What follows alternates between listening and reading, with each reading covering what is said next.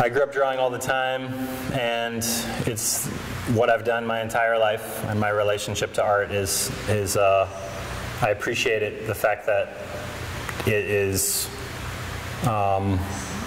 long-standing and closely tied into my experience of the world as a human being.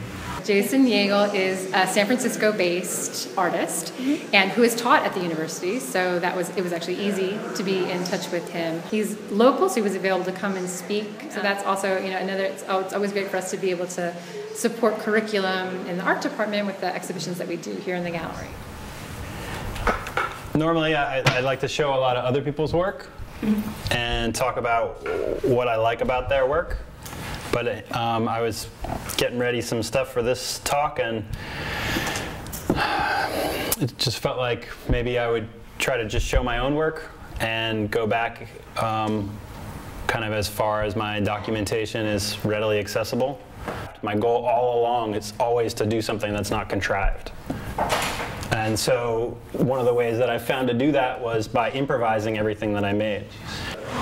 Normally, in lectures, I like to show the things that I'm influenced by and kind of show my sources of inspiration. And in this case, when I started collecting images, I'm going on my 20th year of exhibiting. It occurred to me to start just showing work from every year, starting from about 1995 until now.